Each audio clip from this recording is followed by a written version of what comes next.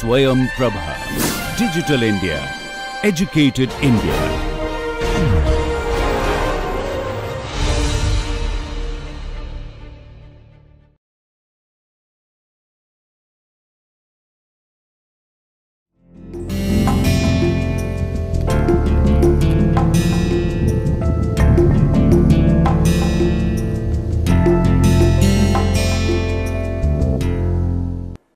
Hello and welcome to session 11 for Principles of Management course.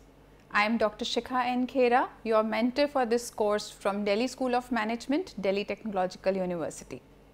Session 11 is dedicated to the concept of management by objectives, which is one of the planning tools also for the organizational managers. Now students, what is management by objective? How it helps the manager?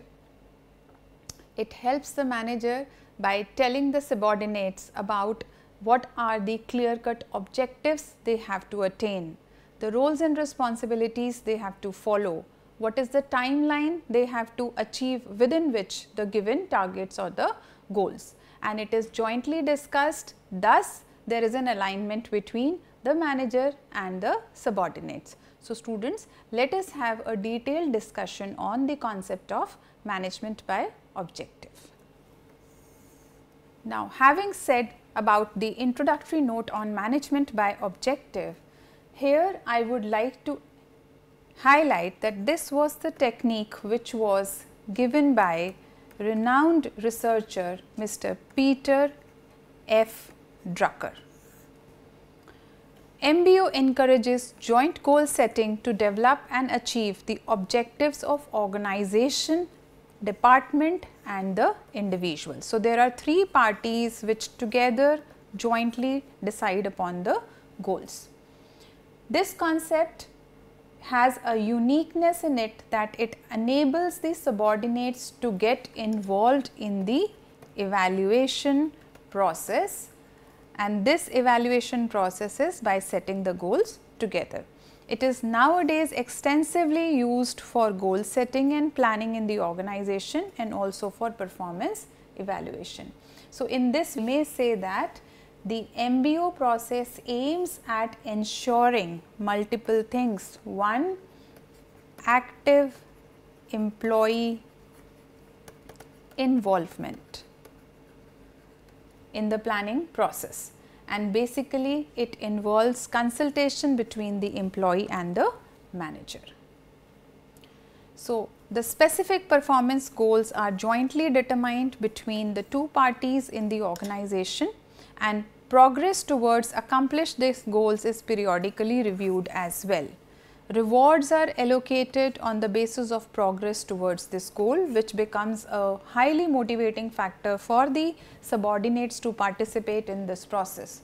So, one thing an MBO system should provide is a focus on the goals to be achieved by each member or objectives to be achieved by each member. Most people disobey this rule and they try to focus on everything. Now, when focus is on everything, you are not clear about your own roles and responsibility, and hence you end up with no focus at all.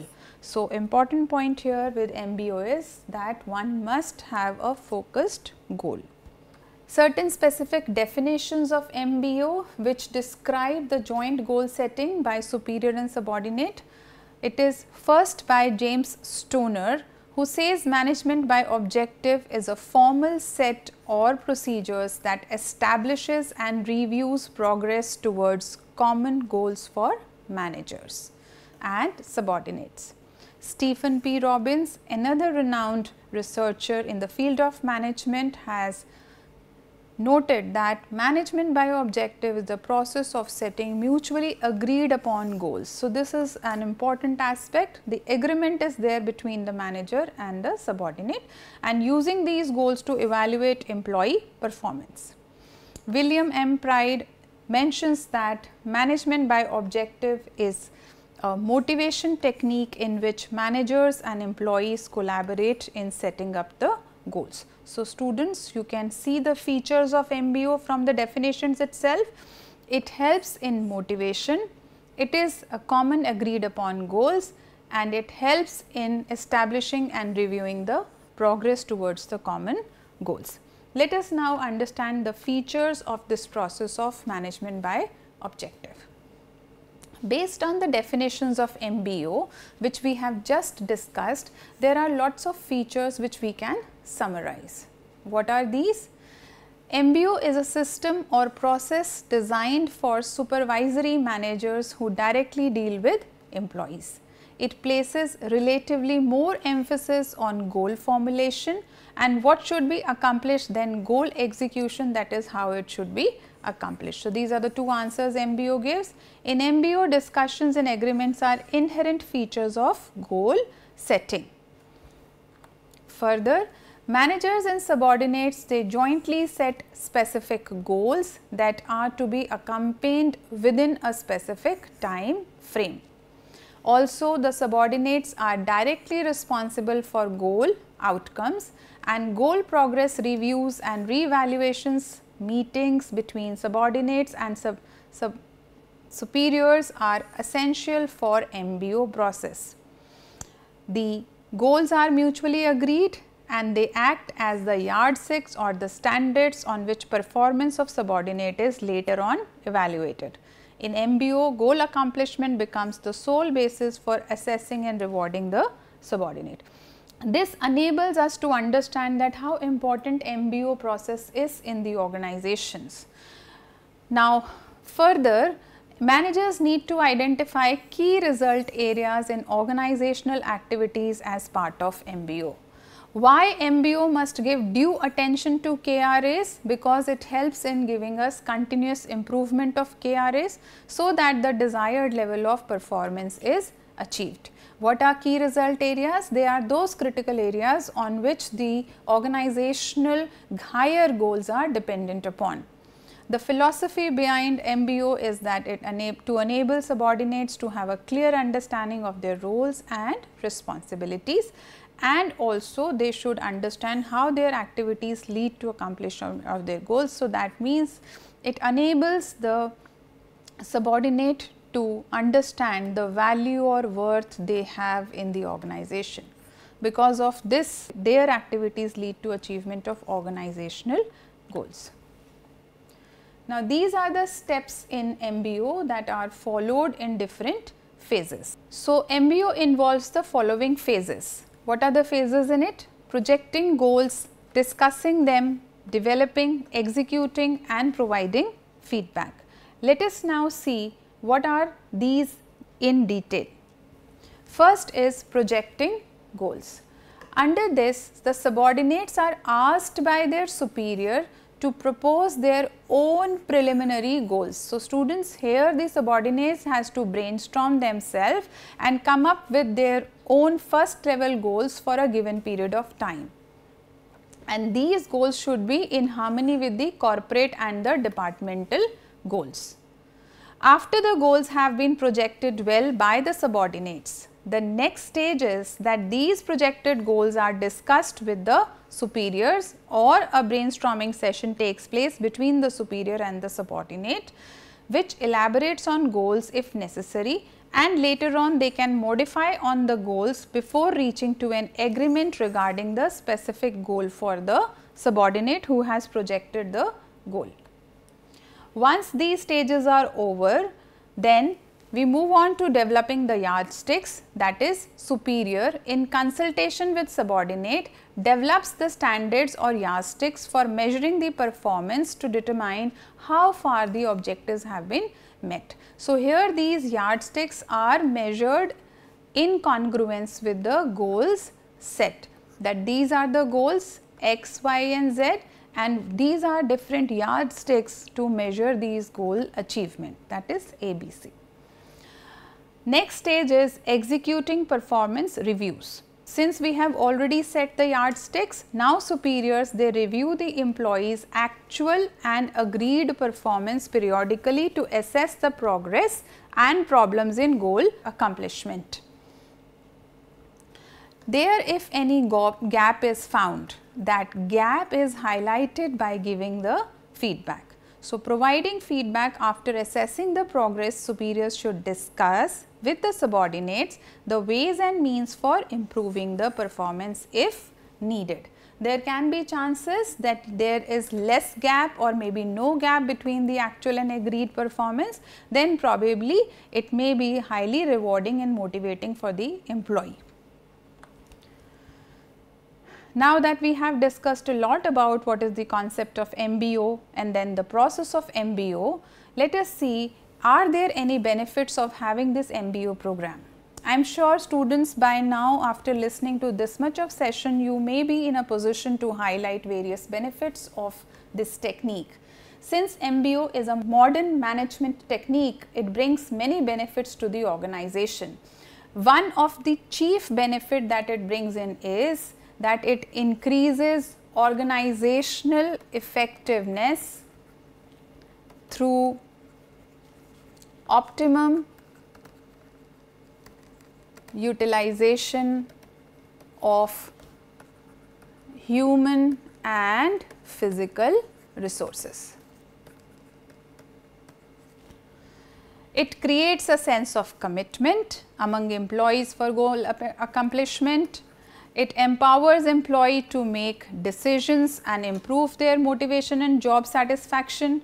It makes employees feel that they are important part of the organization. It maintains harmony. That's absolutely important for high amount of coordination in the organization. If harmony is not there between employee-employer relationship, there can be disturbances and conflicts on regular basis.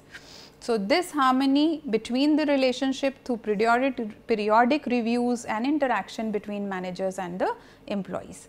It is basically a non-specialist technique which can be used by all types of managers. So, not much to be troubled here, all types of managers can utilize this technique. Now, a question arises that does MBO work? We have discussed the benefits of MBO as well. Yes, MBO definitely works if the top management commitment and involvement is very high in the organization. There can be certain potential problems with MBO as well. What are these problems? It may not be effective in dynamic environment because it deals with setting up of objectives. Now, since we are setting up objective today at this point in time, maybe because of turbulence in the environment, the goal or the objective does not remain true in near future. So, in turbulent and dynamic environments, we cannot think of MBO. Also, MBO may become a regular paperwork shuffle only. That is, it is there on papers, but may not be executed and implemented in the right spirit. Also, it has overemphasis on individual accomplishment, which may create problems with teamwork. And this may lead to some kind of interpersonal conflicts. So, now let us move on to limitations of MBO. Though MBO is a complete system of planning and control in itself and a complete philosophy of management, but still it suffers from certain limitations. And what are these?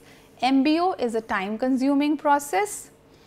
Since it involves continuous goal setting, frequent reviews and constant feedback, it takes a lot of time by both the manager and the subordinate.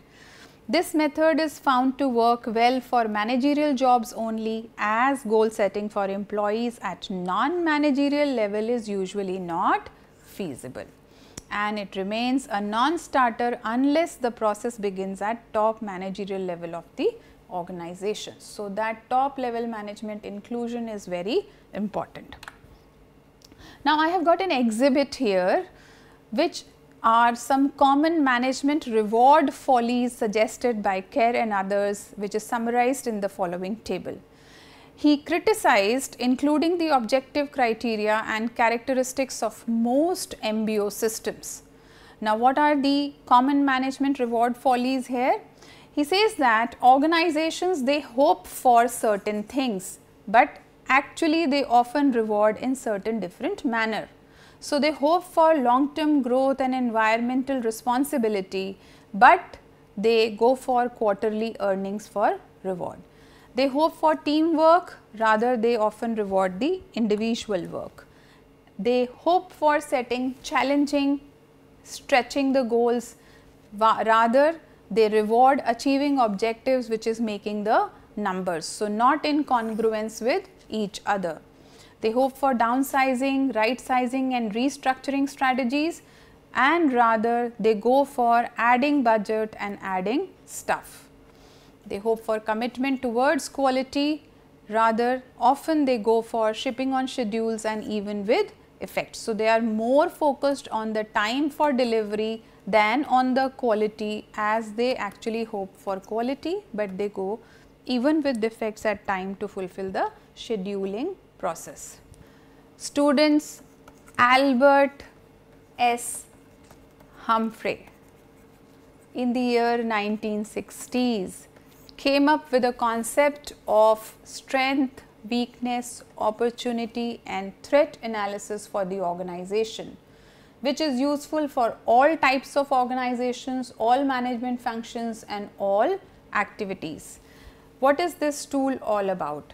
This tool helps management to summarize, structure and evaluate the information gathered on organizational, internal and external environment as a part of planning process.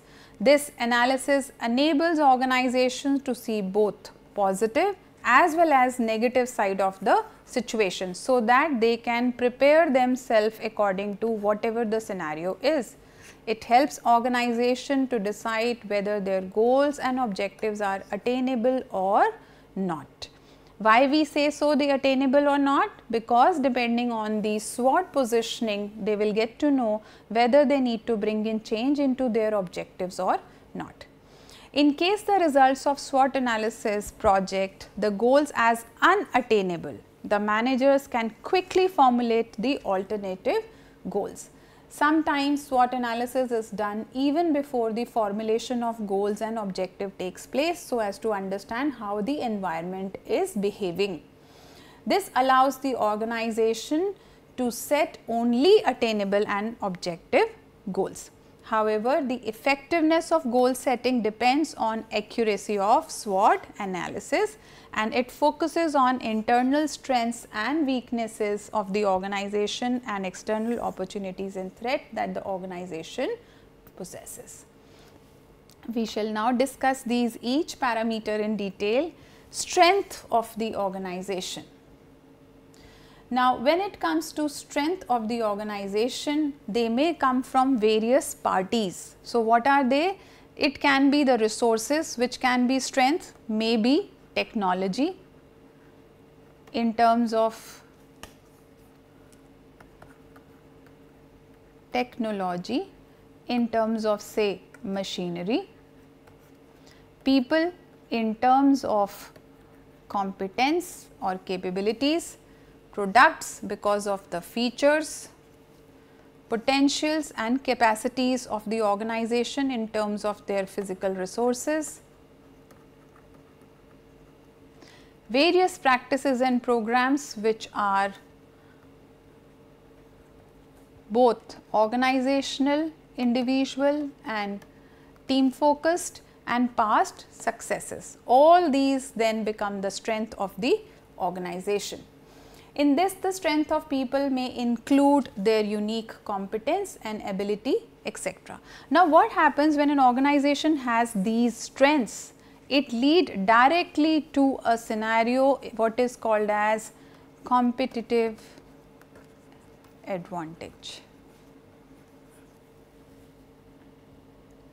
Now, here the unique management styles, large and good public image of organization, effective training and development programs for employees, strong customer loyalty, well built capital base and best compensation policies are example of strengths for the organization. Now, what are then weaknesses? Weaknesses are basically those trouble factors which exist inside the organization. So, the same factors that constitute the strength of one organization can be the weaknesses for another organization. Like for example, Weaknesses can be resource constraints, maybe because of weak financial health of organization, uncooperative attitude of the employees. So, because of some kind of disharmony or discord between people, high absenteeism which may cause high amount of loss to profitability and productivity, labor turnover, again with high amount of labor turnover the result is non-productive output, poor competitiveness, you have obsolete machinery, technology and competence which will not lead to high competitive behavior on your part, absence of employee training because of again maybe lack of funds that we already had, lack of effective control, outmoded practices and are some of the general weaknesses of the organizations. What are opportunities? Opportunities are present in the external environment. Opportunities are those factors which enable a manager to identify or forecast that we have already done in the previous session to predict if there is a chance to come up with production of a new product or to add on new feature to the existing product, to add on new skill and training competence to the employee because you see a boom in particular set of businesses in near future or maybe in long term. So, those becomes the opportunity for any organization to exploit. If the organization already carries certain competencies, maybe say technology or machinery, which they can utilize to exploit such scenarios outside which are available in the environment, they seek it as an opportunity for further growth and expansion. So, they may include positive situations and factors related to business of organization, but remain outside its control. Organization usually seek to benefit from these opportunities by formulating new goals or modifying the existing goals. New government policies, new markets, exit of competitors, availability of new technology, change in interest rates and change in population characteristics are some of the examples of external opportunities. Now, there can be chances in the environment that rather than having a positive environment where we seek some kind of supportive environmental conditions for expansion or growth of business by new investments, there can be situations which can be highly dangerous if the organization thinks of moving ahead. These are called as threats to the organization. Even a high amount of competitive advantage on the part of the competitor can pose a danger to the existing organizational setup. So, thus an organization has to be highly vigilant and alert all the time to find out that whether there any threat exists outside. So, let us see what are various threats. Threats are the developments in external environment which can directly and negatively affect the business interest. Organization normally have little or no control over these developments and they may pose danger to the survival of the organization or maybe for growth. Adoption of new business strategy by the competitor, as I have explained, political uncertainty, entry of overseas competitors, exchange rate fluctuations, economic slowdown, negative publicity of the company are some of the examples of threats which an organization may face. Now, what happens once the information on its external and internal environment is collected, that is, we have understood the strength, weakness, opportunity and threats. Now, the experts can conduct specific goal oriented and need based analysis of this information they have gathered. While carrying out SWOT analysis, manager must see whether the existing organizational strengths can help in exploiting the emerging opportunities. And they must also check whether the elimination of weaknesses could open new opportunities for the business. So, these are the tasks that the manager has to do once they have collected the information of SWOT analysis. While dealing with business threats, manager must decide whether these threats are manageable or not and whether they pose short term or long term threat to the organization before deciding the future course of action. As a mandatory requirement for any phenomenon, whenever that takes place, we need to go for evaluation of that phenomenon well. Why evaluation? Again students, this evaluation help us to identify the gap or to get a feedback which will eventually become a tool to improve ourselves.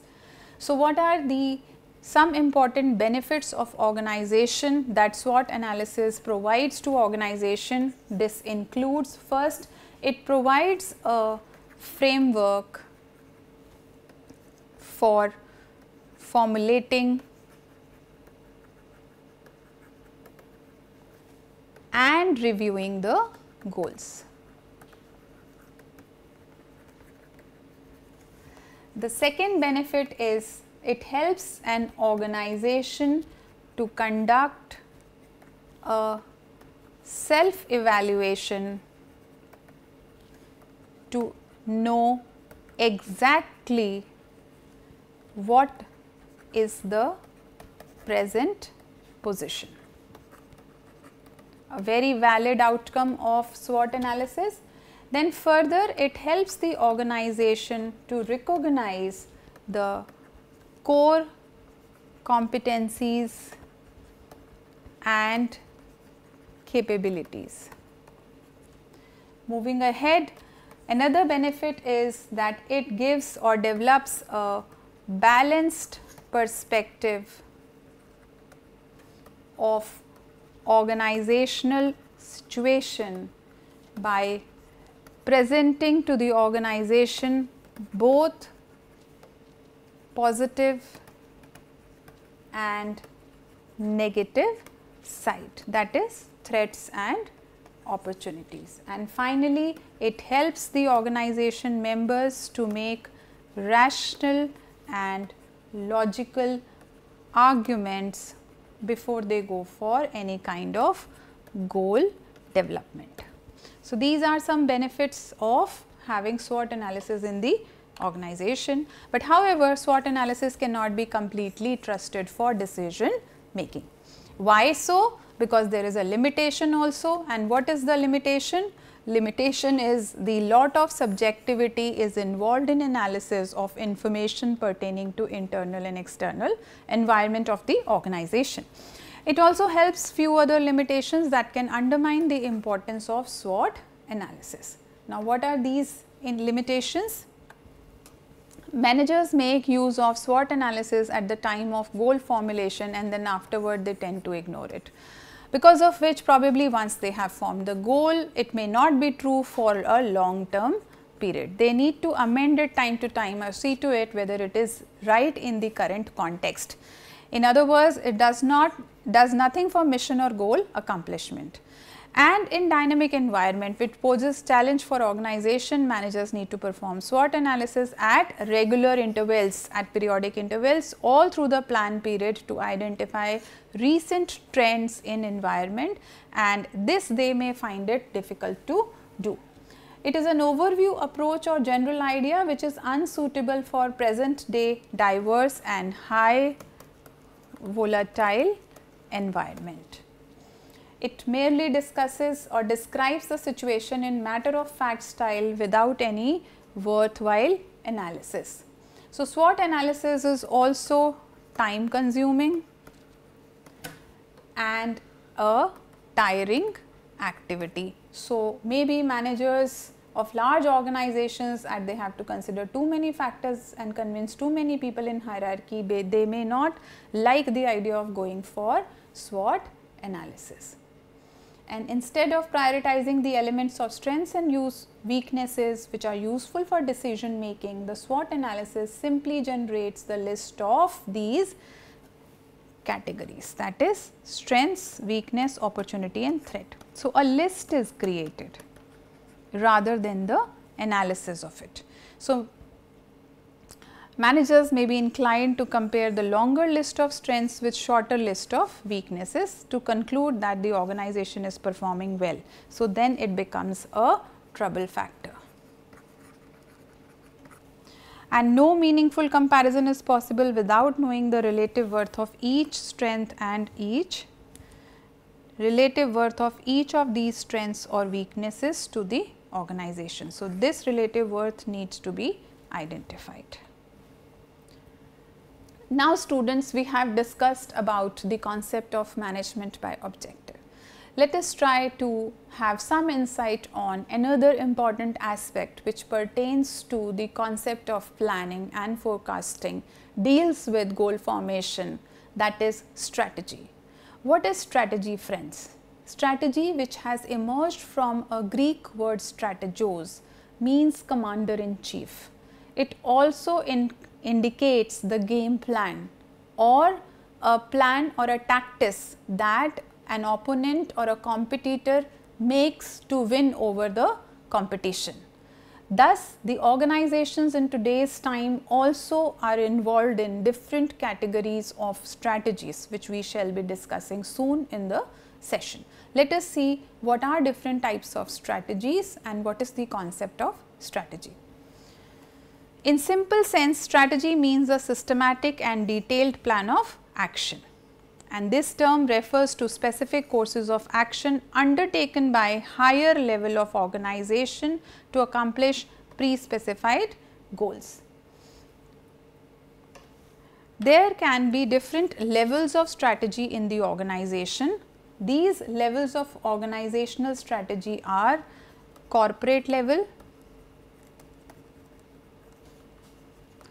business level and functional level. The focus and requirement of each strategy will differ depending upon the level the strategy is in. We shall be discussing this in detail. However, the corporate level strategy is further specified into two categories, that is growth strategy and portfolio strategy, along with parenting strategy. Let us see the diagrammatic view of all this details.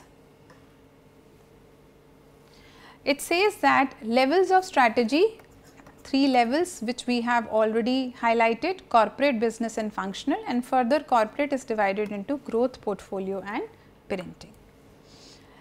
Let us see the first strategy, that is corporate level strategy. What is corporate level strategy? It is dealt with by the top management, which deals with the scope of the organization. Here top management tries to answer to the question that how we can create value or worth for the organization. So, big decisions like various growth, expansion, restructuring, liquidation, all such things are done under the category of corporate strategy. So, corporate strategies usually deal with basic questions such as creating worth for entire organization. Top level managers make wide ranging decision concerning to the direction in which the organization will move. So, they have what we call it as that they have steering wheel of the organization in their hand, and they set the direction of organization as the captain does. Organization usually makes decision on market or industry in which they compete, they decide upon whether they have to go for merger, they have to go for amalgamation, or whether they have to go for some kind of diversification, etc. Similarly, through corporate strategies, an organization decides on building organizational capabilities and core competencies. Why organization thinks of building capabilities and core competencies? Because these capabilities and core competencies tomorrow will enable the organization to go for strategies like mergers, acquisitions or amalgamations, or maybe expansion or growth, and thus leading to having higher competitive advantage. Now, what happens, students, when we reach for higher competitive advantage in the organization? We reach for something called as above average returns. So, this above average return is something AAR. This is always every organization wants to have returns at higher basis. Next strategy is growth strategy, which is the sub part of the corporate level strategy. The growth strategy deals with concentration, strategy is adopted by organization when business is in existing industry at a safe level, profitable level and attractive for further expansion. Growth strategy deals with development and accomplishment of growth objectives. So, the main aim here is to grow, to expand. So, it can be further classified into categories like concentration strategy, or maybe second is the diversification strategy. Now, let us see what is concentration strategy. The organization here can implement concentration strategy through vertical or horizontal integration. Now, student, what is vertical integration? When you are either integrating backward or you are integrating forward. So, how do you do so? For example, a paper bag manufacturer integrates with someone who manufactures paper itself. So, he is having a backward integration, or we call it as a vertical integration, backward vertical integration. What is horizontal integration? When you integrate at the same level. One of the famous example here is Facebook took over or acquired Instagram. So, that is an example of horizontal integration. The vertical integration, organization develops strategies to expand within the existing industry by taking over the functions performed earlier by suppliers or by others. While in horizontal integration, it involves acquisition of additional business activities which are similar in nature to the existing business activities. Then comes the portfolio strategy. This strategy aims at constantly revising the portfolio of business units on the basis of risk and return. Portfolio strategy deals with determining the portfolio of business units. So, what do we mean by portfolio of business units? That what are the new portfolios that we are adding on to our existing business line. It views each business unit as an investment for the organization, and as such it aims at getting good returns out of each unit. So, that is the aim of portfolio strategy. The purpose of portfolio strategy is to allocate resources to those products and services that ensure continuous success, or those products that get greater returns, but with higher risks. So, portfolio strategy overall strives to ensure that collective profitability of all businesses in portfolio enables the organization to attain its performance objectives successfully. And the third subcategory of corporate level is parenting strategy. Under parenting strategy, which is the last component of corporate level strategy, it aims at allocating resources amongst different business units of the organization with optimum efficiency. So, like a parent who is a nurturing parent who tries to allocate all the share to all, divides the share equal amongst all children. This is what parenting strategy is. For optimum efficiency, resource allocation takes place. It seeks to build organizational capability across the business units of the organization, not focusing only on one particular unit. The strategy may also involve, among others, identifying the key factors of the organization, determining the priority in resource allocation, ensuring better utilization of resources, capabilities, and coordinating the different activities in an efficient manner. The second category of strategy is business level strategy. Here it deals with the question on like how to achieve competitive advantage in each business that the organization is having. So, it is concerned with development of strategy for a single business organization.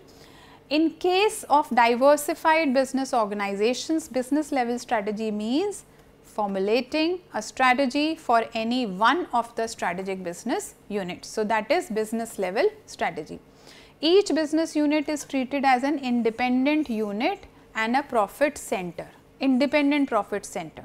It can develop its own business level strategy in order to successfully compete in market for individual products or services.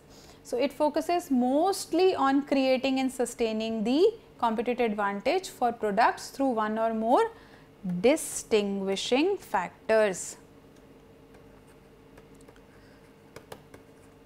So, when we talk about distinguishing factors, that can be maybe price or cost leadership.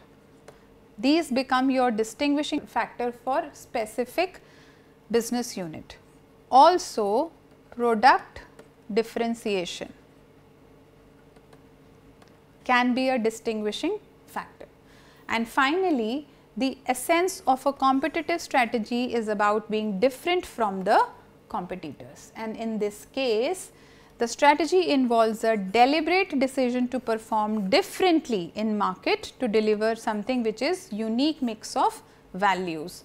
So, for instance, factors like advanced technology or maybe unique product features, they can be the distinguishing factors.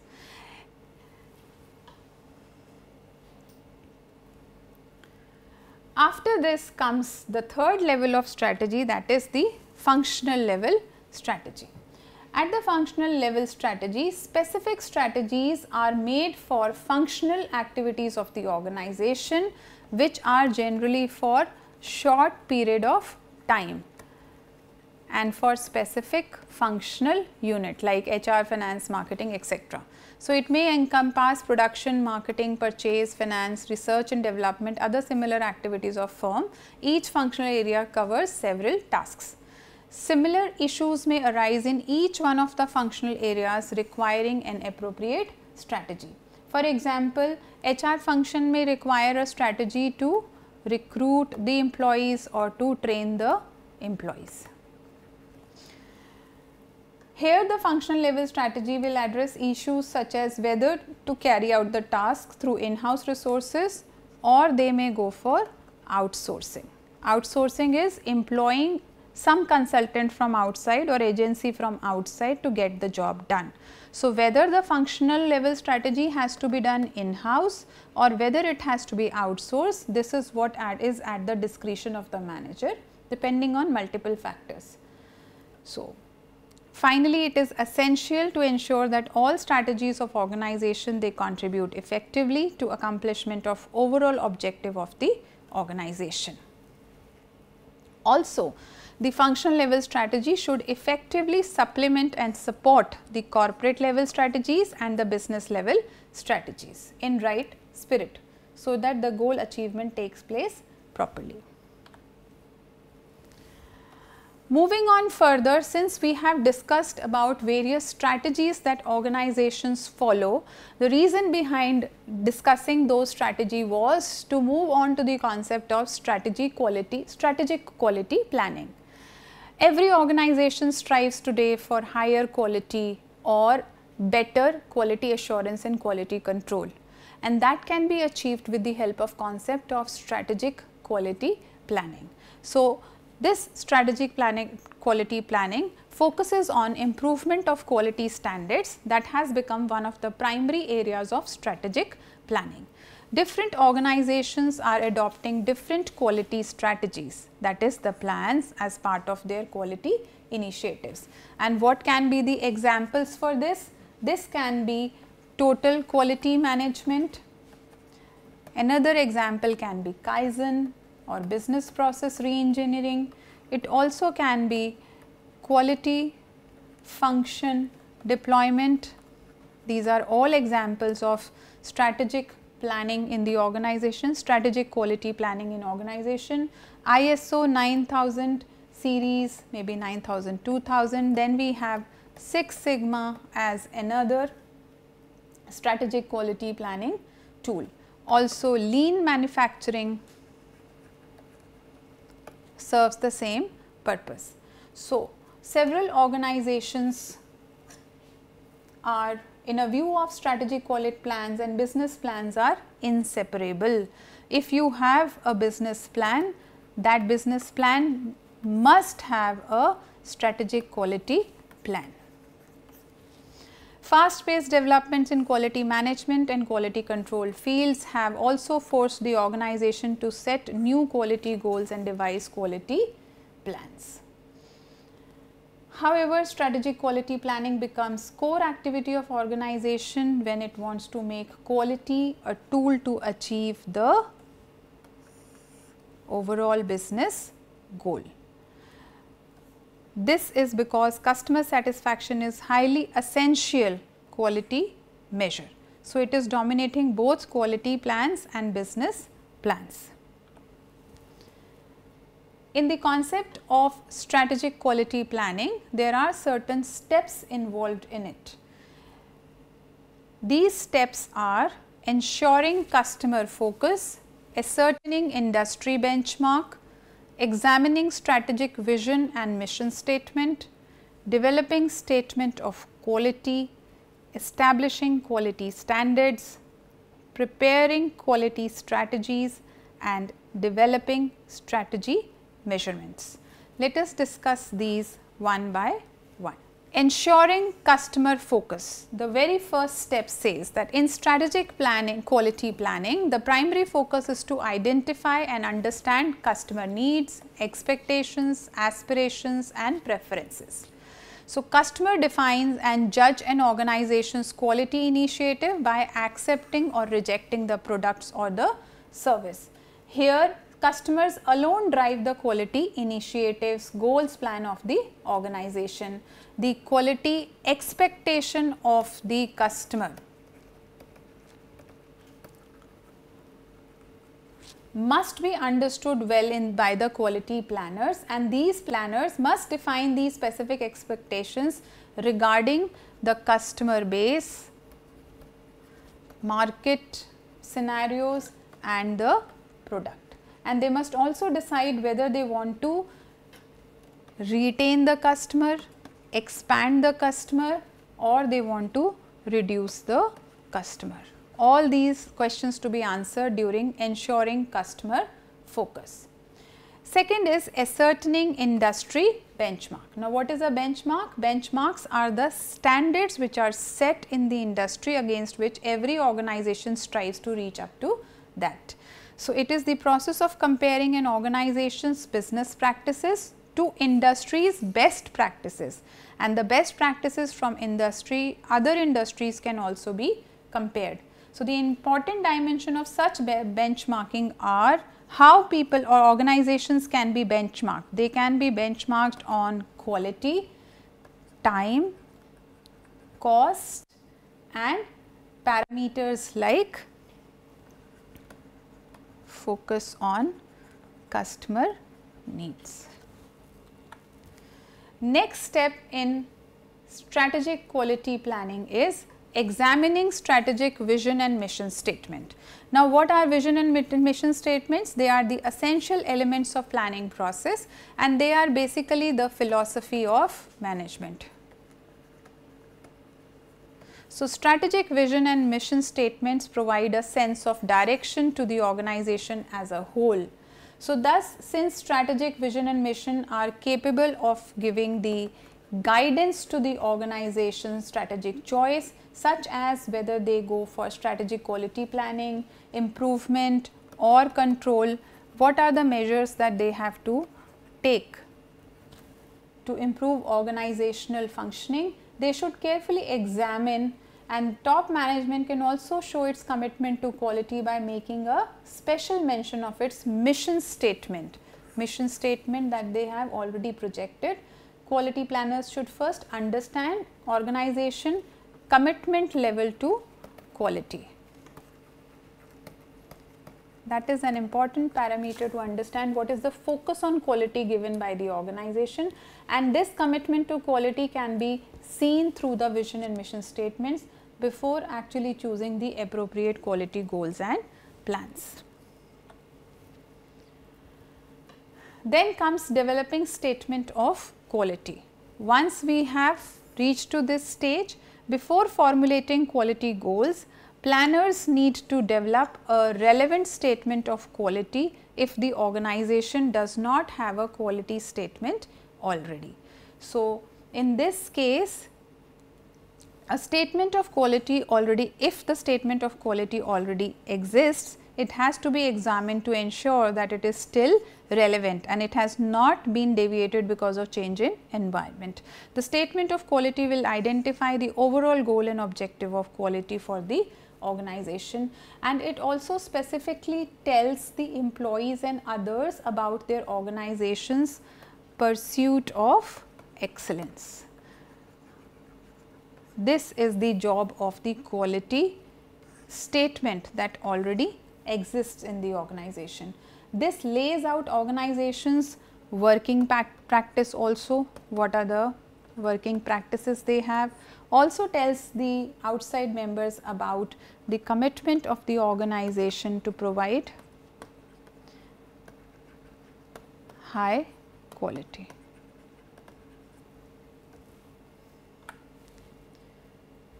Next stage is establishing quality standards. So, in this, the quality standards are actually the measurements that help identify the extent of employees' commitment to quality statement.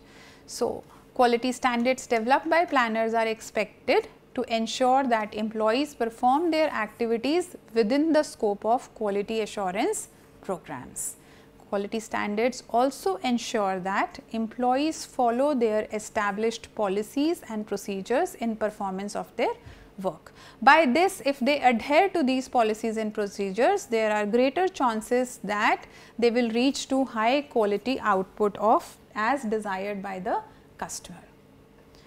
Now, preparing for quality strategies include that planners develop quality plans and strategies as part of this task. Now, the planner should first do what? It must identify, he must first identify the gap between the current state and the expected future state of the organization as described in mission statement. So, mission statement becomes the guideline. Quality strategies are prepared to close the quality gaps, if any, in establishing relevant and specific goals and responsibilities. Further, quality strategies are expected to convert the strategic quality vision and quality statement into reality. It will tell precisely what the organization will do over a planned period to ensure that statement of quality is fully achieved. And then developing the strategy measurements. So, here students, the development of right measures is critical to the efficient implementation of quality strategies. Now, what do we mean by the right measures? Right measures means that we are identifying the quality standards correctly and accurately. Planners must ensure the strategy measures are relevant, useful and specific, without which even if we go for quality strategy, we will not gain much. The right measures will provide basis for determining how well the organization meets its quality strategy and how close they are to goal completion. Once we have developed the strategy measures, it is time to implement the quality strategy, because without execution and implement, we cannot of course get the outcomes. So, strategy implementation is process of allocating resources to support the chosen strategies. This process includes the various management activities that are necessary to put strategy into action, to monitor the progress and eventually attain organizational goals.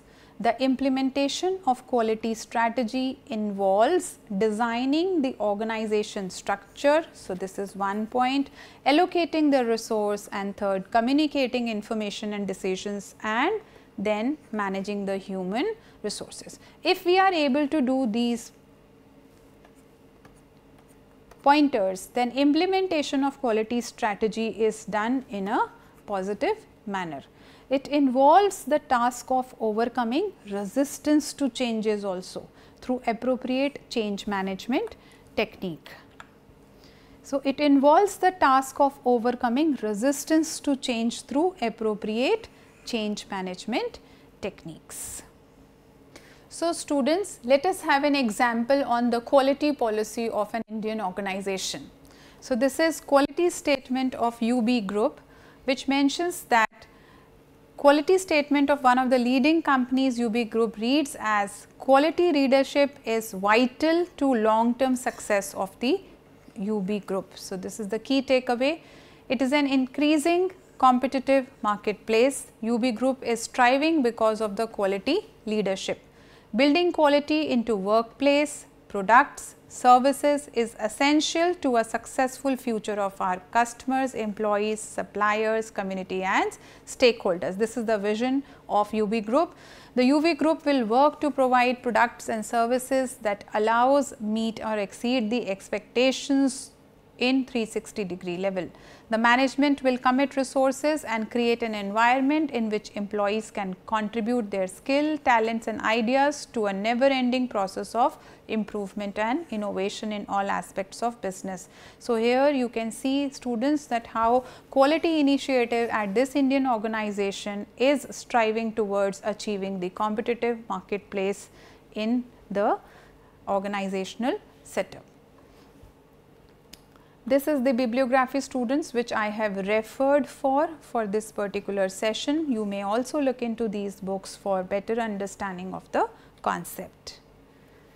And here we come to the end of this session, which pertained to discussion on various aspects of management. I hope, students, you have understood and gained the insight from today's session, and that's all. Thank you.